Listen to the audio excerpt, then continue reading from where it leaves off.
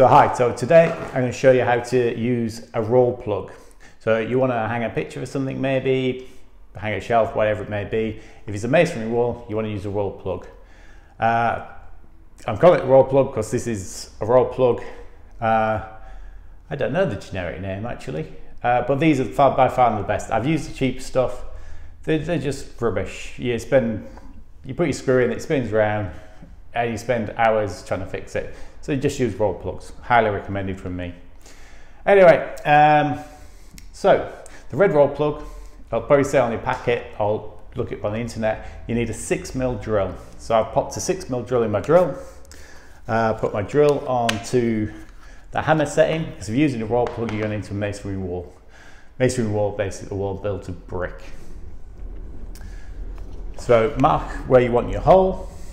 I want it right here.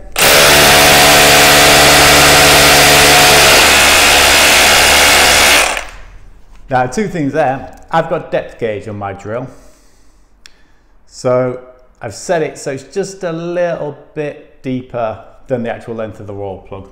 And you saw me go in and out a little bit there. I want to pull sort of the debris, all the brick dust. Because if you leave it in there, you won't get your roll plug in there.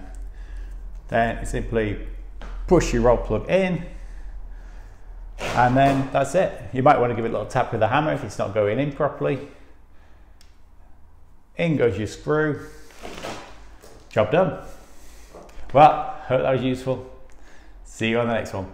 Bye bye. Please don't forget to like, subscribe and comment.